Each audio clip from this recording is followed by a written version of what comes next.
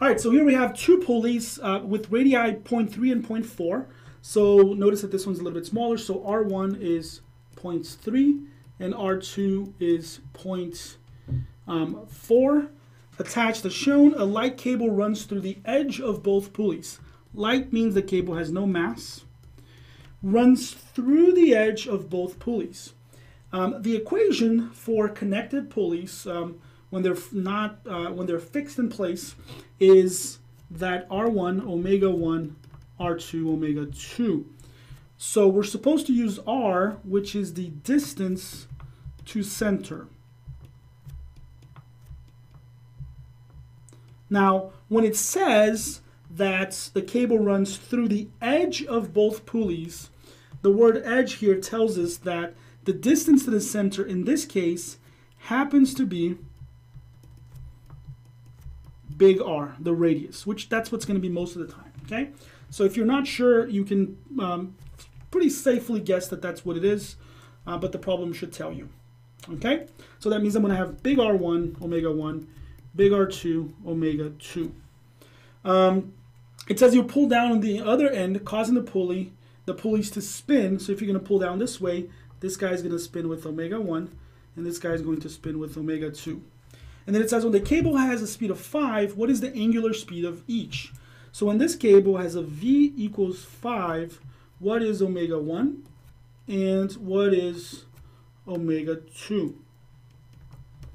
Okay?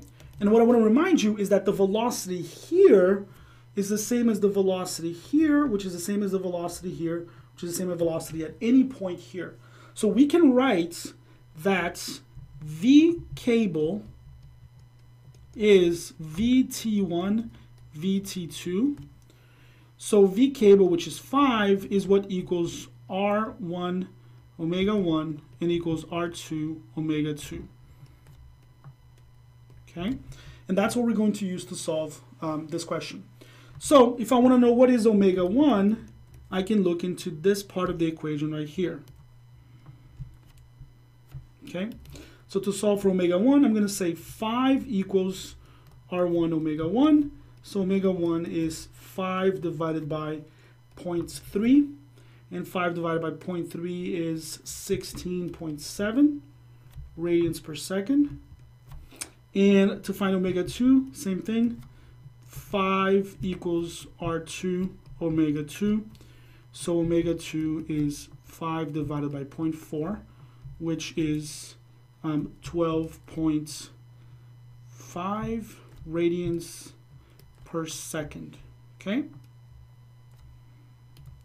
So that's it for W1, W2.